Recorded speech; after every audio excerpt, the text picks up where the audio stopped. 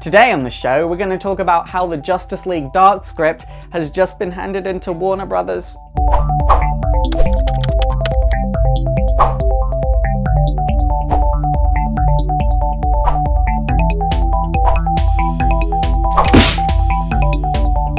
So, Del Toro has been working on a Justice League Dark movie since, I think, 2011, or that's at least when the rumors started, and Del Toro has confirmed it himself.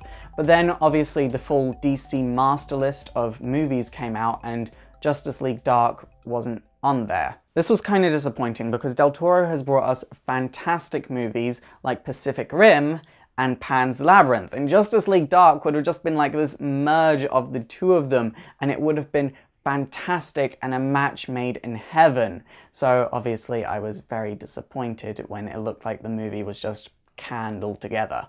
However, with the script being handed in, it looks like it could be out in the next few years, which is very, very exciting, but it does leave room for a lot of speculation because another movie was missing from that list.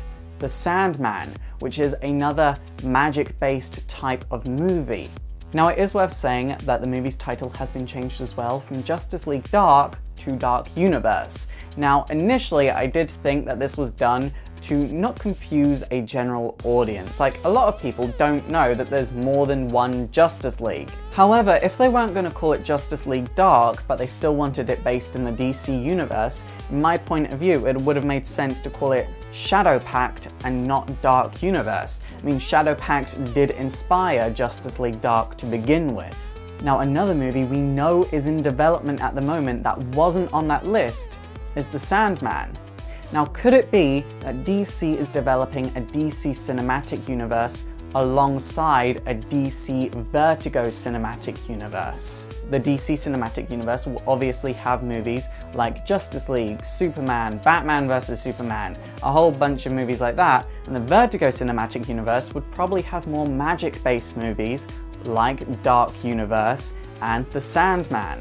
As an artist, I can understand why they would do this because in comics it's easy to cross over magic with superheroes, but for movies that wouldn't be so easy because it is like two very similar but also opposite genres at the same time.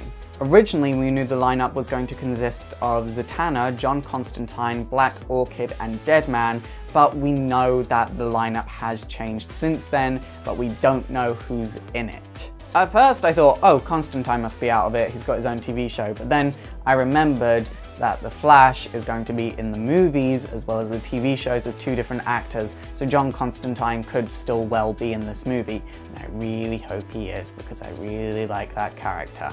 The possibility of a Vertigo universe being in the movies really does excite me because I love the idea of a Books of Magic movie series. Like, you could get at least 5 movies out of that and it would be the next big thing about a teenage boy with glasses using magic. I mean, I know that's very specific, but come on, who doesn't like Harry Potter and who wouldn't like Books of Magic in movie form? It's super effective!